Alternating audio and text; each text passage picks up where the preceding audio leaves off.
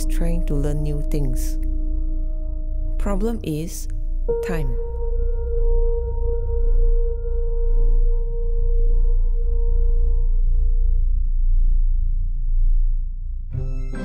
I had many different jobs before I finally found my calling. I used to wake up at 5 in the morning to go work in the factory. After that job, I was a call operator for a telecommunication company. Then after, I became a florist too. At some point, I was also an illustrator, and I dabbled with photography for a while. This constant change gives me comfort. I am always exploring. I will probably do that for a very long time.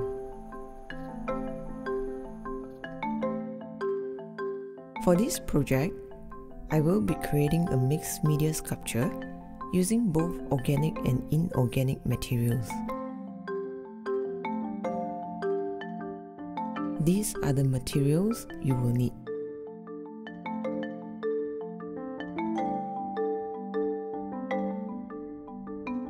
I first mix cement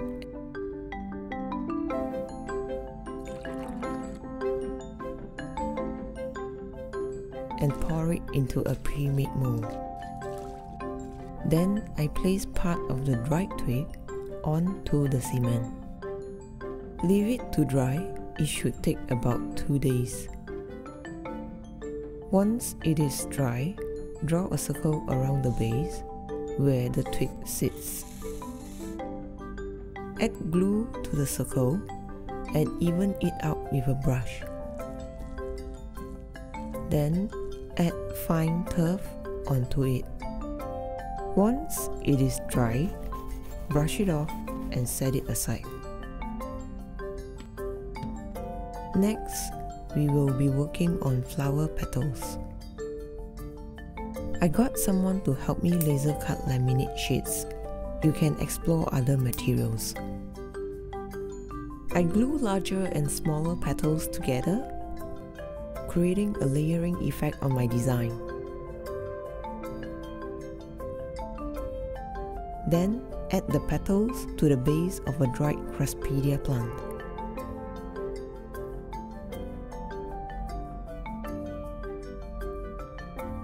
Next, add the stigma of the banksia flower onto the base of the craspedia.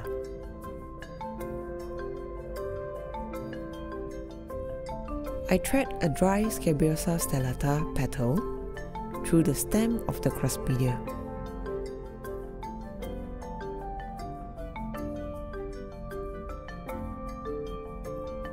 Gently drill a hole through the twig and glue the flower.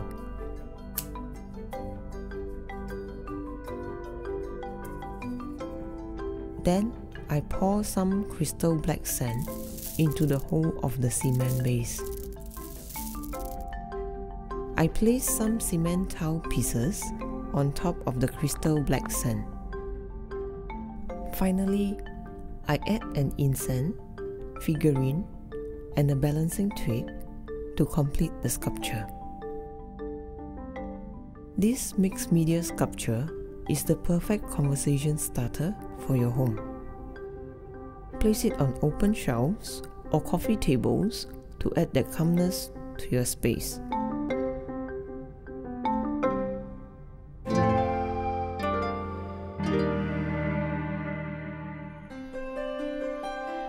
Harvesting and being able to share it brings me the greatest joy.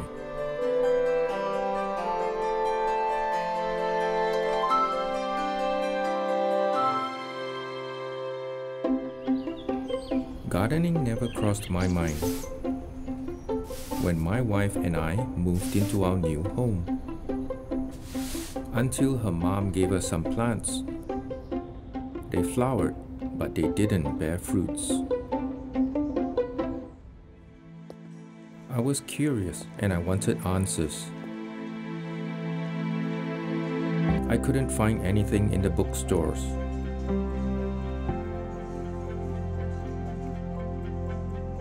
I stumbled on a local online gardening community. Others have similar questions. I decided to document my gardening adventures and share it with others.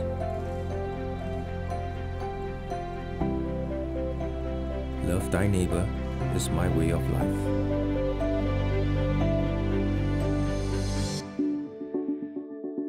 For this project, we will be growing kailan and red bayam, delicious stir-fried or steamed. These are the basic materials you will need to grow your leafy greens.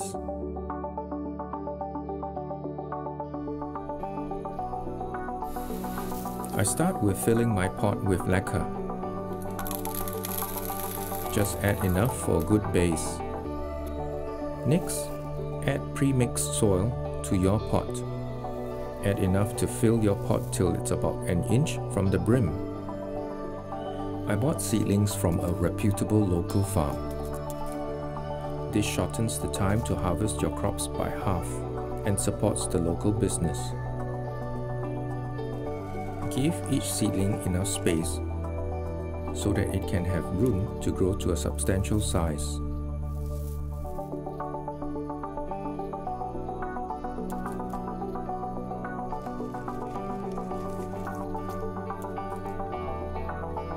Gently mist each seedling with water before setting it near a window where it can get plenty of sunlight.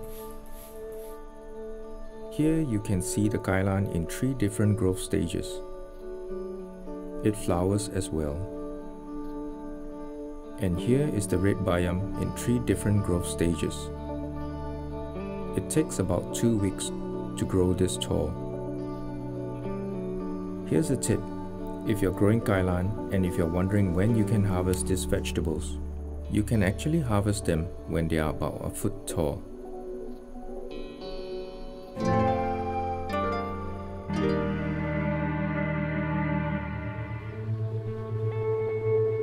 When it comes to design, the more things stay the same, the more it should be different.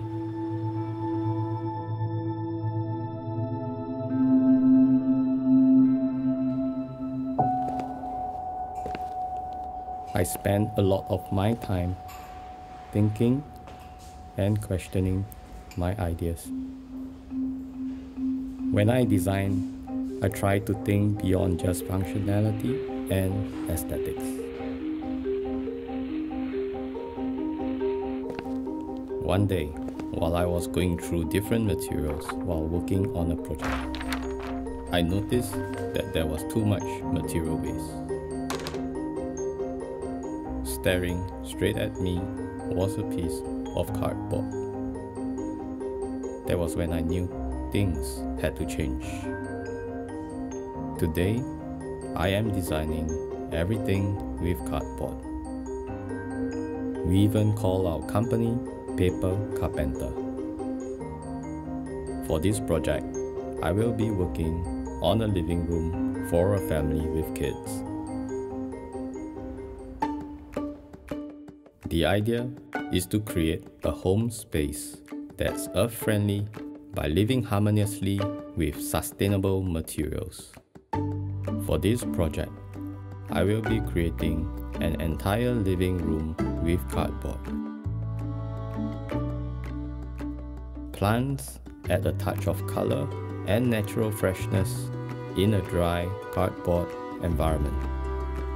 This selection of tropical plants can be grown indoors in any climate, some of which have air cleaning properties that help remove toxins and improve quality of air at home. When space is at a premium, how you choose furniture becomes important. Cardboard is convenient and practical.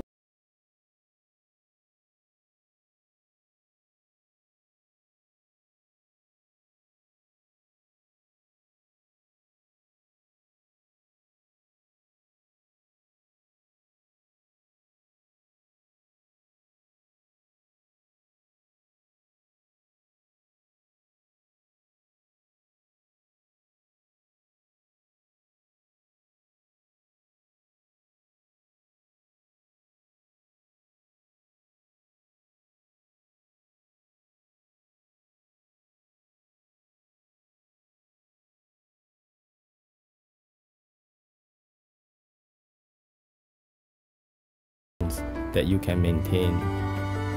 Start small. It can be on stands, tables, or shelves.